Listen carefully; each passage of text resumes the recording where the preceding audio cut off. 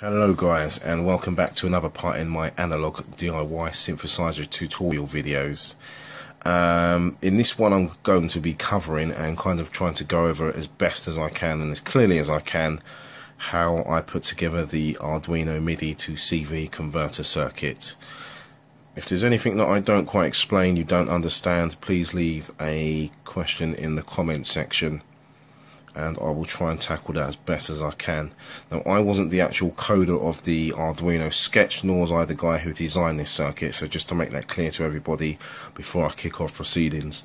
There's a guy called Elkayem. I bumped into his sketch and he basically the whole circuit set up by searching through electro music forums. I was just trying to Google MIDI to CV circuit and find something different which wasn't just MIDI to CV and gate. So as we can see here, we've got quite a few control voltage outs on this one. We've got pitch bend, we've got control, and we've got note, and we've actually got velocity as well as a clock out and a trigger out, which I think is something like a 5.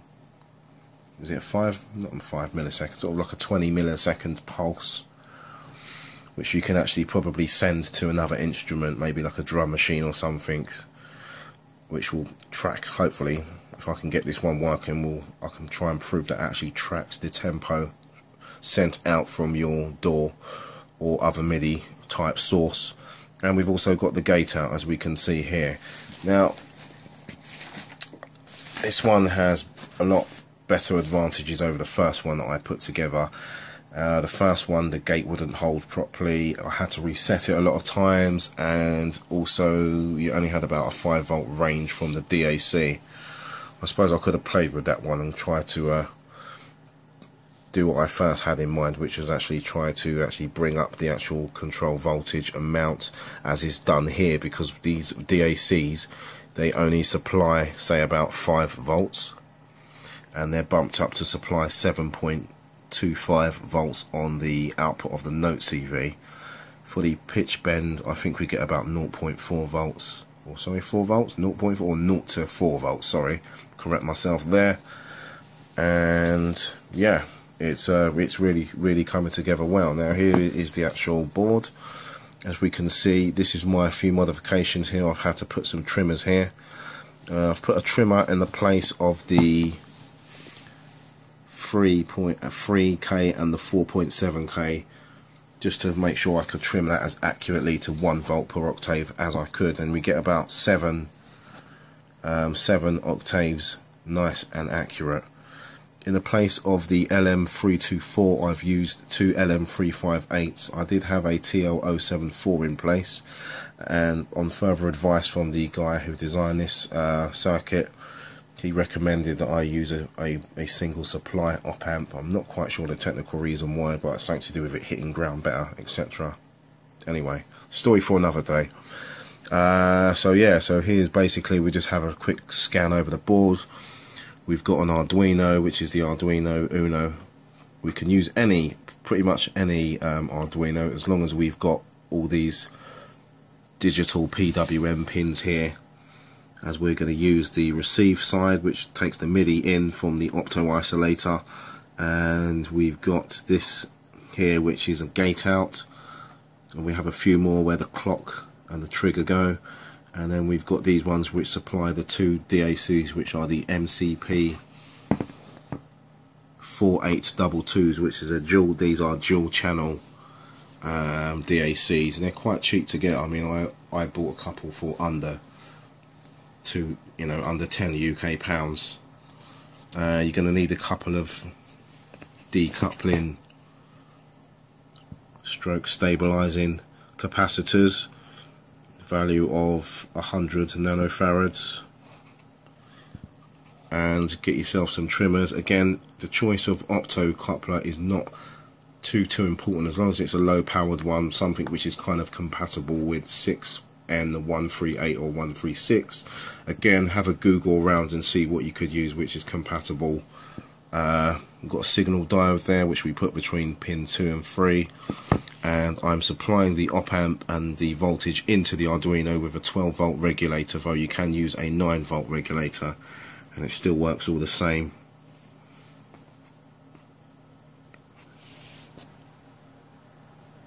So yeah, as you can see, there is not many parts that you use to this, and obviously a 5-pin DIN MIDI socket to take our MIDI in cable from our external MIDI instrument, or we can send this straight out from a computer from a DAW.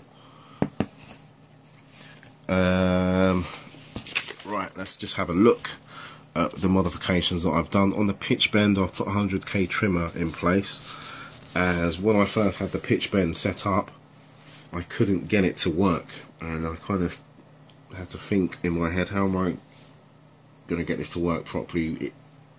As it is, it just wouldn't. So I put a resistor in place, can't remember the value, and it began to work, but the actual pitch bend and mount didn't quite line up. So what I did was use a known source where, you know, I had 1 octave apart, and I had to use a trimmer, and I tuned it so we've got 1 octave plus pitch bending up, and we've got 1 octave minus pitch bending down exactly.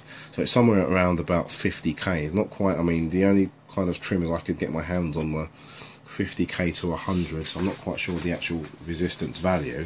It's probably something borderline just over 50k, so 100k easily covers that, and you just trim that to the correct octave reference. Same thing going with here on the Note CV, rather than using the 3.3k trimmer and the 4.7k, I've just literally tied 2 up with a 10k trimmer, and we can tune that to as accurate as possible, so we've got 1 volt per octave. However, your Expo converter must be tuned and calibrated to 1 volt per octave, or this is not going to quite work properly. Velocity, again, if we take that velocity straight out, again, this didn't work for me. What I had to do again was put a resistor in place, and I fed that into the control voltage input point of the VCA, which is based on the Oberheim SEM VCA. However, I'm using a different OTA, which is the LM13700, a dual VCA, a dual operational transconductant amplifier. And what I had to do in the end, as I couldn't quite get the VCA to shut off when I fed it the control voltage input point directly, is have a route around on the internet, and I bumped into a thread on the Moog forum, and somebody mentions something very similar about getting the velocity to work, and somebody suggested using a dual VCA. So boom, bingo, I have an LM13700 with a spare side which is exactly identical on each side. If we go parallel across, the pins are exactly identical apart from the plus and minus rail, of course. Again, look up the data sheet for that one. So what I have is the audio is connected in series, so we feed the first VCA with the audio and send that round to the second VCA, and then the output comes from the second VCA. First VCA receives the velocity CV, and the second VCA receives the envelope CV. So this one deals with loudness, and this side deals with the contour. And I got it to silence as it should. I responded to the velocity CV, but again I had to use a trimmer to get that, to tweak that to taste. So when I sort of drew the velocity values in via the sequencer at 127, maximum loudness, and brought it down as far as I could, about sort of around about 10, and it was very quiet, so I tweaked that so we get it responding nicely. I'm yet to still sort of work out what the control side does and how I can get the clock and trigger to see if they're working properly. So I will visit in the future and let you guys know how I get on. So yeah, so if we just quickly go over the bill of materials, again an Arduino Uno, or should I just say an Arduino with these relevant PWM points, a voltage regulator, not necessarily, but I personally would kind of recommend a voltage regulator, so we can either use 9 volts or a 12 volt regulator depending on your power supply. Remember that your voltage regulator needs to be lower than your source, by about 2 volts lower than your source voltage. So say for instance I've got 15 volts coming in, so I'm stepping it down to 12. So if we've got say about 12, you want to use a 9 volt regulator. And we don't need bipolar power for this, by the way, because it's just a single supply. As we can see, the brown cables is all the earth connections, ground 0 volts, and we've got the plus 12 connections on the oranges here. So I've kind of color coded that, so for troubleshooting I can just go boom straight in. I know what's happening. And just some ceramic decoupling capacitors on the DACs, some trimmers. We can go for these type of trimmers, or we can go for more precision sort of multi-turn Bournes, or what are they called, cement, whatever. Anyway, I'm sure you guys know what I'm talking about. Kind of trimmers for more precision, which I've done for the Note CV particularly. Not too fussed about these, the velocity and the I've completely forgotten it, mind blank. The velocity and the pitch bend CV, and our single supply dual. Well, we need a quad op, we need 4 op amps, so we've got 2 inside each of these dual inline packages. And yeah, that's all there is to it at the moment. So in the next video, what I will be going through is I'll be doing probably try and do an audio demo. So I'll show you how it responds sequenced from a DAW, which I'm going to use Cubase, and I'm going to try and show you exactly what points on my actual synthesizer we need to inject the control voltages to. Right, thank you for watching this part, and I hope everyone's had a sort of good Christmas stroke holiday or whatever you celebrate period, and I'll catch you all very soon. Alright, nice and easy does it.